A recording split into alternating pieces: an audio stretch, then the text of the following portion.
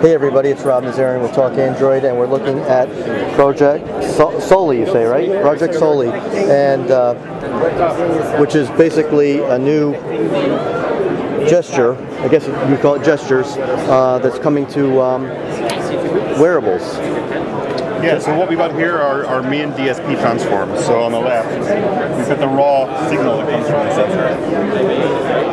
It's a very rich signal. From this, we do a lot of DSP transformations to get this, which is our range Doppler image, which essentially tells us how we're moving in space at different distances. And from this, we can then extract other features. For example, the third graph is a motion trajectory. And the fourth graph is based on the distance. And on top of this, we do a lot of machine learning to actually recognize specific gestures above the sensor. You'll see that. Including very fine-grained.